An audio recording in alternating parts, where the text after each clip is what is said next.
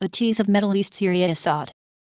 Moscow is a powerful backer of the regime of Syrian President Assad, while Ankara has championed the Syrian opposition, but both countries have found common interests in Syria, allowing them to co-sponsor the Astana talks. 1. Civil war. The conflict in Syria is a civil war. The UN has great potential for Trump. In the meeting with Trump, she warned him about escalating the civil war in Syria by establishing a no-fly zone to protect civilians from the bombing.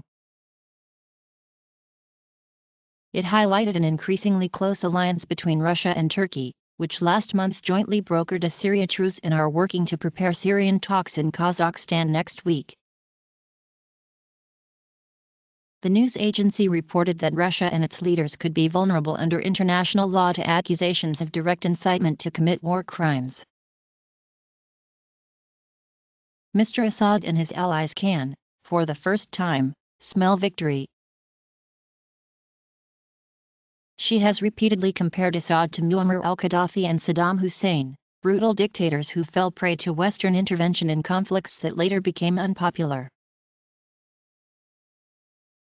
Moscow intervened militarily in support of President Bashar al-Assad in 2015, while Ankara has funded and armed his opponents.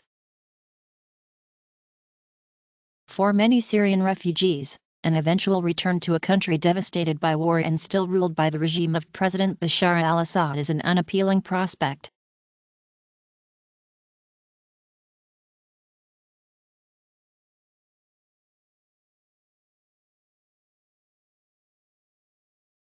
Thanks for viewing this tease. Sign up for the Tip Top Tech channel or search for a Tease Second Mind on YouTube to find and then enjoy other teas.